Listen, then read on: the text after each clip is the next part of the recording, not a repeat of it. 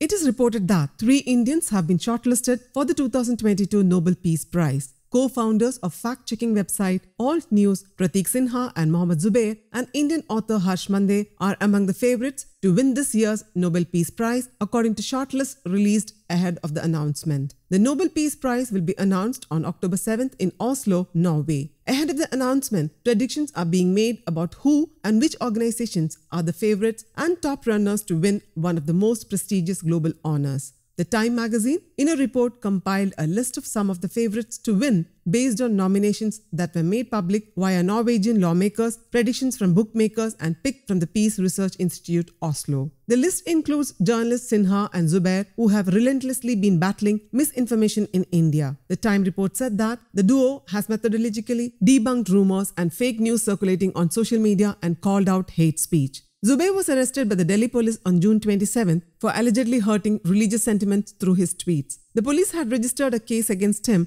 on charges of promoting enmity between different groups on grounds of religion and deliberate acts of outraged religious feelings. The Time article notes that Zubair's arrest was condemned by journalists around the world who argued it was retribution for his fact-checking work. The Supreme Court granted bail to Zubair in October. Harsh Mande has also been included in the Oslo Peace Research Institute's candidate list. Harsh Mande is an IAS officer who resigned from the service after the 2002 Gujarat riots. He is a notable social activist and started the campaign of Karwan-e-Mohabbat, Caravan of Love. He is also a writer and is a director of the Center for Equity Studies, Delhi. He is an important voice for religious tolerance and dialogue, and his campaign an important rallying point for those who oppose inter-religious conflict and violence. The Time list of favorites also includes Ukrainian President Volodymyr Zelensky. News Desk, Kaumudy Global.